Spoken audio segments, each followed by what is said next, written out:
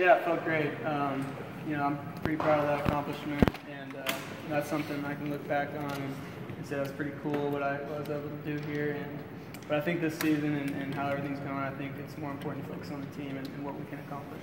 I know you're guys, you don't like thinking about it and stuff, but when you think of some of the receivers that have played here and stuff, and guys that have gone on to have good careers at the next level and stuff too, I mean, are you able to take something personally with what you've done?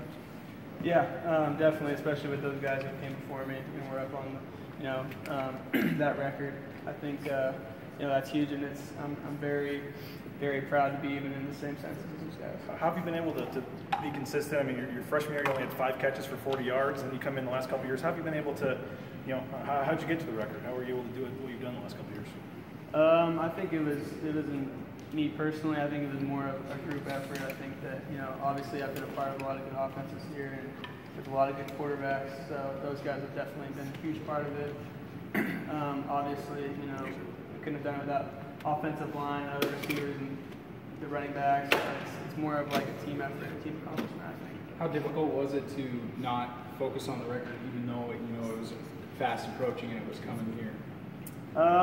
It wasn't too difficult. I mean, it was kind of in the back of my mind, but not really. I was more focused on the game, I think.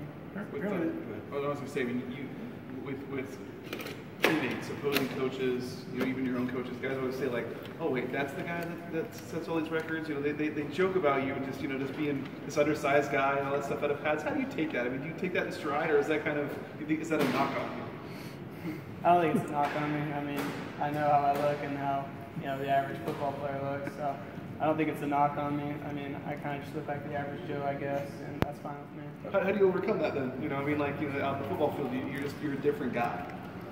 Yeah, I guess I'm a different guy. I think I still have attributes that make me, a good football player. Whether it's not looking the part, but I guess I still, know a lot about the game. So I think that's a big part. Breaking a record like this, is it something that comes out of having a chip on your shoulder, or is it just something that, like you said, you're not even thinking about, it just almost came to you?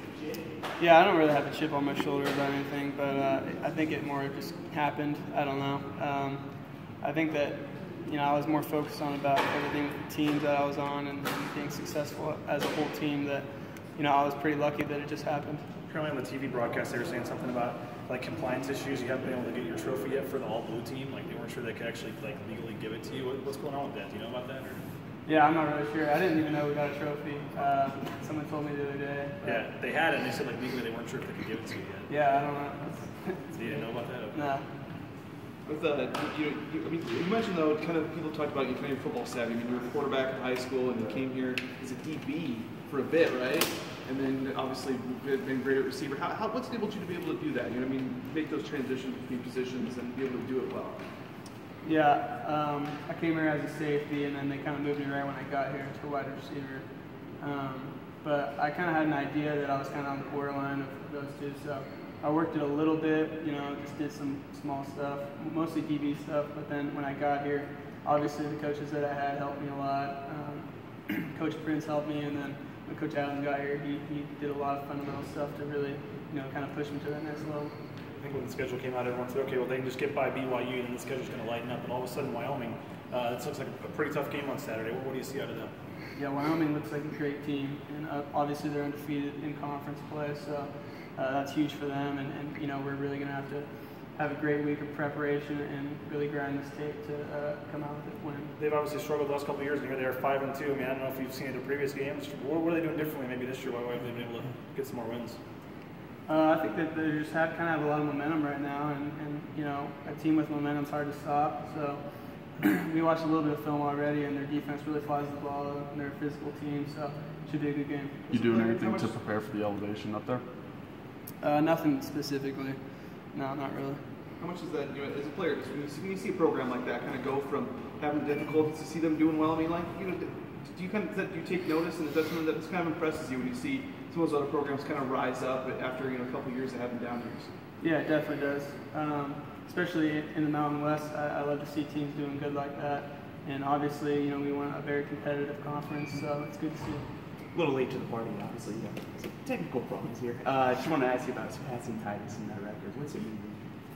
Yeah, it means a lot. I'm very proud of it. It's something that I can look back on after I'm done playing and say it was pretty cool what I was able to accomplish. But I think right now, from a team standpoint, I think we're concerned about what we can accomplish this season. In Thursday's game, Sean Monster had by far his best game of his career. How much did that help you guys, and what did you see out of him, and how cool was that to see him get involved like that? That was awesome. You know, we all know that Sean's capable of that. Everyone on the team, the coaches, everyone. We see it from him every day in practice, and for him to be able to just do that in the game was huge, and you know, he stepped up definitely.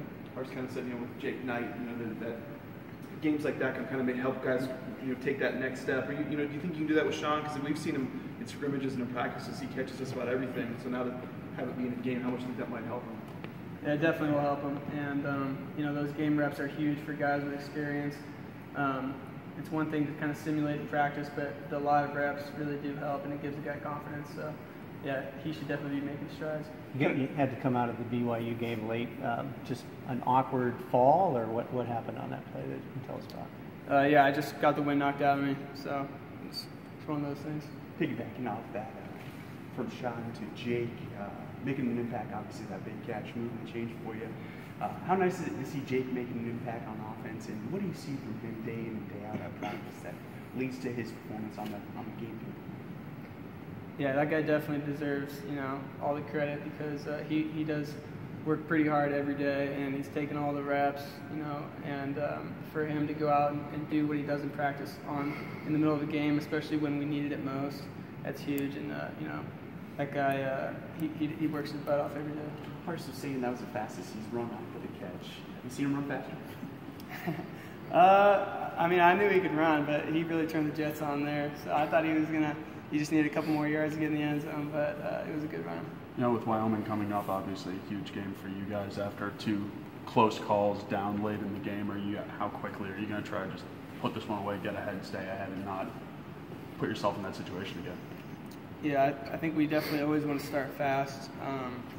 You know, we've been kind of going through some lulls on offense in these games where we start out good and then we kind of dip down. And I think that we talked about being more consistent throughout the entire game, so I think that should definitely help. How big was that? I mean, you guys hadn't even trailed until 2 games ago, and then they were in the fourth quarter trailing, needing to put a drive together, and you guys go 90 yards, you know, they're in the fourth quarter to win the game.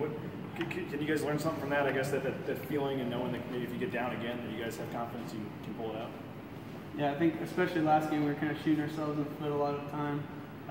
We felt like we were stopping ourselves, and you know, for us to go 90 yards when we needed it most just kind of proves that we could have done that the whole time. And you know, I think that it was more just Boise stopping Boise. You guys have kind of one of those games every year where you have 5, 6, 7 turnovers. I mean, this one you at least won. What happens? Is it just contagious when one of those games happen, or why does it just seem like when one of those games happen, it just snowballs?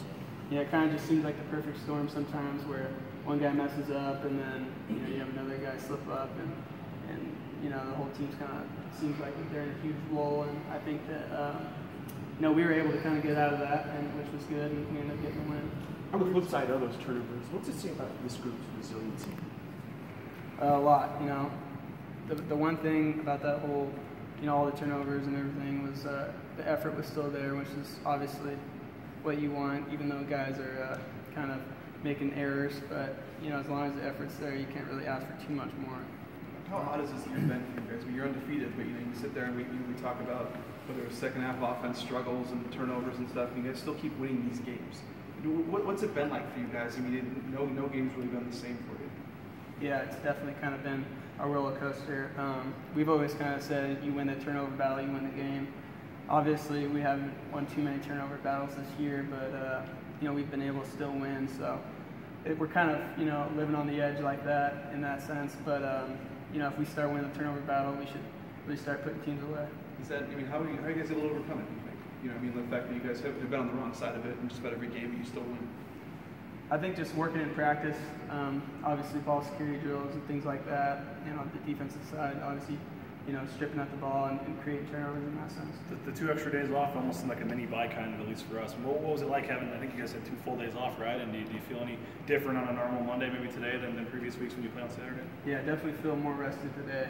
It did kind of feel like a mini bye. It was nice to get those 2 extra days off, so it was pretty relaxing. All right, guys.